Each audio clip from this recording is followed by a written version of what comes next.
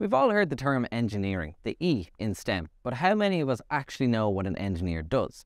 Maybe if one of your parents or guardians is an engineer, you might have a better idea, but I, for one, as always, I'm a little sketchy on what an engineer does and wouldn't really be able to tell you the difference between a mechanical engineer or a civil engineer. But that's why we're here, isn't that right? So today I'm joined by Paul McCartan, Head of Electronic and Mechanical Engineering, and some graduates as well, Dylan from Intel and Christopher from ESB. Lads, you're very welcome. Hello.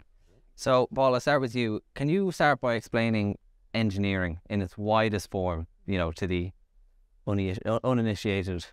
Yeah, so I suppose engineering is the process of getting things done, really. In a lot of ways, it's the different skills and disciplines that are needed to help an industry either create things, design them, manufacture them, service them, and ultimately produce interesting and novel products as we have in an economy or as a society. So it's just about getting stuff done, really. Right. And I know there's 3 different types of engineering you can study at DkIT, right? What are the differences between them? So yes, we have civil, electronic and electrical engineering, and then mechanical engineering. So civil, Christopher can talk a little bit more about being a graduate, but civil really is the engineering involved in structures. And getting that built, getting mechanical designs done within the structures, and then the foundations, and making sure that they're stable for a long period of time. Mechanical engineering then is, a lot of it's focused around products, and we would have a lot of local regional industries who make mechanical engineering outputs insofar as combi lift, and we have multi-hog and these kind of cargo tech in Dundalk. So these make mainly kind of, people think of metal as being the output, but ultimately mechanical engineering, a lot of it's to do with heat as well. Okay. So heat falls into the area, and energy transfer. And then electrical and electronics really is as it sounds, but it's so broad as well, because electronics are everywhere, from our phones to our internet to the control of any process that you want. You can have an electronic component, and really the big industry that's happening in the next few years is going to be electrical. Right. So as we go into a renewable energy future, the main source that we have of renewable energy is electricity. So that electricity then has to be got around safely and processed safely. So they really do kind of all interrelate in one way or another. Dylan, I'll come to you. What is electrical and electronic engineering? Electrical and electronic engineering, excuse me, is it's a fascinating subject. I always found it really interesting because basically it's basically just, I always thought of electricity as like it's magic. You can never see it as a young man. I always thought about fixing things and thinking of how to improve certain systems. And the course I studied here, electrical and electronic systems, really enabled me to follow on from what I'd done as a child. I used to take apart my PlayStation and fix it. Did you? Yeah, never brave enough to play that. My CDs used to get stuck in the CD drive. I take it out, clean it out, put it back in and play my games again. So as well as the project system as well in DkIT is just, it's amazing the way the last year, my 3rd year, was primarily just projects. Yeah. And the system that they have, whereas so when I was following on from my project, we had certain aspects that you would take into account as these carry on to the industry as well. Right. So you have your calculation of your software, you have your hardware and your printed circuit board design, and it's all relevant in today's industry, especially where I work at Intel. Right, yeah. I presume you were the guy in your house every time something was broken, you had to go and, Dylan, a kettle, microwaves busted, things like that. Yeah, taking it apart first. Yeah. Exactly. And Christopher, comes to you, what disciplines did you study and where are you now? So I studied civil engineering here at DkIT up to level 7, and following on from graduating DkIT, I moved on to complete my level 8 in Dublin.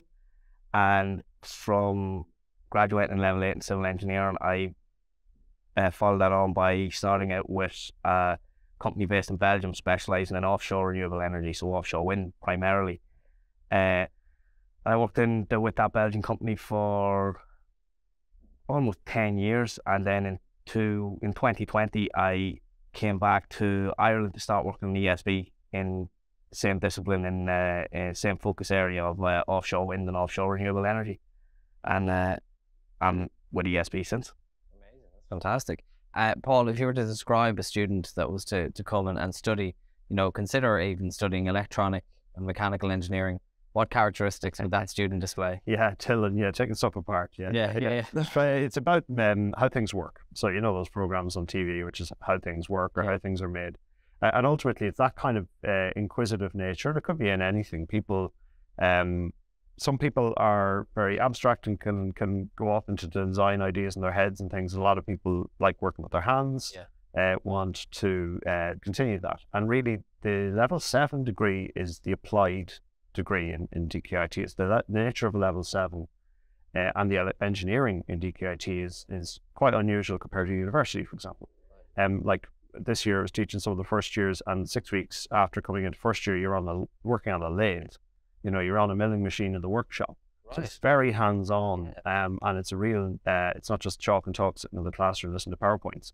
And I think that's one of the big things. So that DkIT can offer, and because of that market readiness for the graduate into the industry, based on the fact that they want to get their hands on things, they want to get involved, figure out how they work. What better way to learn? This is it, learning by doing. And as Dylan says, the projects, we try to link them to companies locally. So we'll be taking company ideas in where possible from ideas that they have that they might need developing. So really, I think the idea of a level 7 is the applied nature. And as Christopher says, you can continue on with that. So the options that engineering gives are many. You can go from level 7 to level 8, either in DkIT, which is your 4-year honours degree, or as Christopher did, you might want to go somewhere else. You can go to another technical university. They'll accept you in for an add-on year, or you can go to one of the UCD or Trinity. Now you might have to do 2 years there, but ultimately you can chop and change and choose as the graduate develops, because coming in the first year, you might know really what you want to do.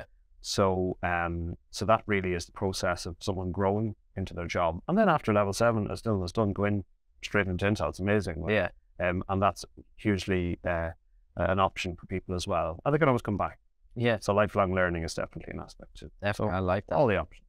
So Dylan is now working in Intel. One of the other, career opportunities for graduate engineers.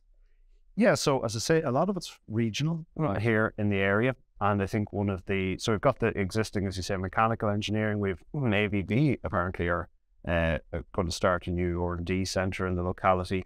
We've got links, and as you say, a lot of the crossover that people are appreciating now is that people who might traditionally have been making a hydraulic-driven system for a forklift or whatever it might be, because of decarbonisation, they are having to move to electrically driven systems.